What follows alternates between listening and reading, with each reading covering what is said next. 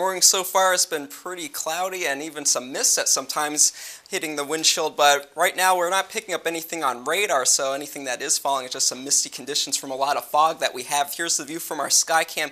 Looking northward from Hilbin Hall there, you can see the low stratus cloud deck and then even some fog. Visibility at Golden Triangle Regional has been around 2 miles for much of the morning, and 66 degrees is what we're reporting right now here on campus. Winds are calm at the moment, but they have been trending out of the southeast and even at the southwest at sometimes. Humidity 88%, so it's going to feel somewhat muggy and sticky out there at some times out there.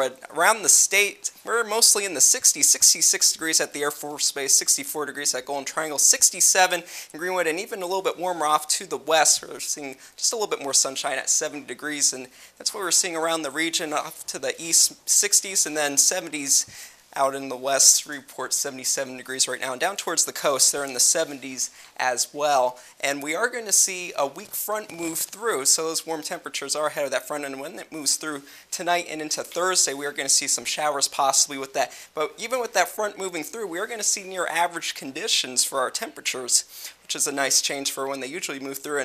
And then by the time we get to the weekend, we will see dry conditions through the weekend, so that's going to make for pleasant conditions for our game against South Carolina this weekend. Here's what's going to be moving through. You can see it in the clouds, a frontal boundary draping from the upper Midwest down into Arkansas, and with that we do have some rain associated with it. There, as we overlay the radar, a few showers and storms with that, and that's what's going to be pushing in our direction tonight and into Thursday.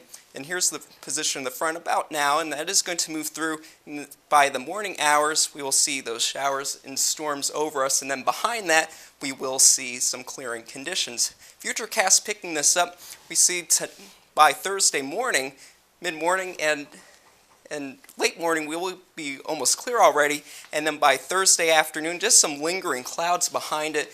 Futurecast might be underdoing the rain just a little bit for that line, and then by Friday morning, we are going to be clear around the area. 78 degrees for today, partly cloudy but warm because we do have that flow out the Gulf of Mexico at 5 miles an hour, and then 58 degrees tonight, partly cloudy, scattered rain as that front moves through, and some might be lingering in the morning. But then tomorrow, 79 degrees and mostly sunny behind the front as it moves through. And then by Friday, 78 degrees and mostly sunny.